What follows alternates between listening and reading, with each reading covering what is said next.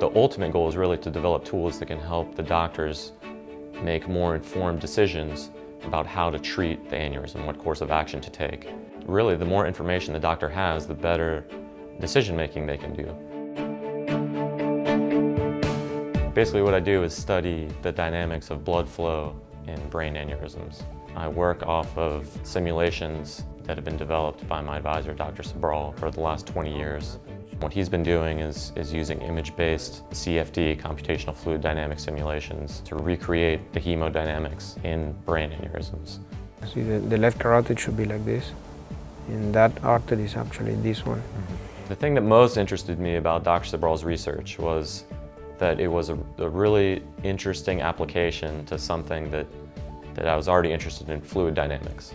And the process starts with an image. We get the image from the hospital, we recreate a three-dimensional model and simulate the blood flow over the cardiac cycle inside the aneurysm. My goal, or my research, is to take this simulation and really to try to understand the dynamics of the blood flow and break it down both in time and space, simplify it, and then try to pull out variables that are correlated to rupture and growth and really understand what mechanisms are driving the evolution of the aneurysm.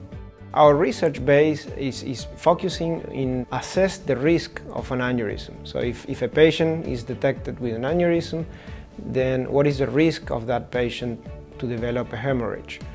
So that's where Greg is working on. He's trying to understand how these blood flows relate to the rupture of aneurysms. One of the characteristics that I've found most helpful, and that's fairly unique to Dr. Sobral, he gives me a lot of flexibility to look into ideas that I have or ideas that I would like to try, but it's very nice to have that flexibility. After graduating from this Ph.D. program in computational sciences, you can do anything because you have the background in math, you have a background in physics, you have a background in fluid mechanics, and you have all the skills related to computing, high-performance computing, visualization. So it's a unique combination of multidisciplinary skills, and that allows you to work in many, many different fields.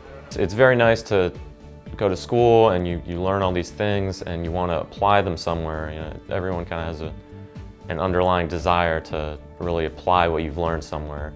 And it's nice when you can apply it in a place that really can help other people out. To me, my research is interesting, fun, and if it can save even one life, it's all worth it.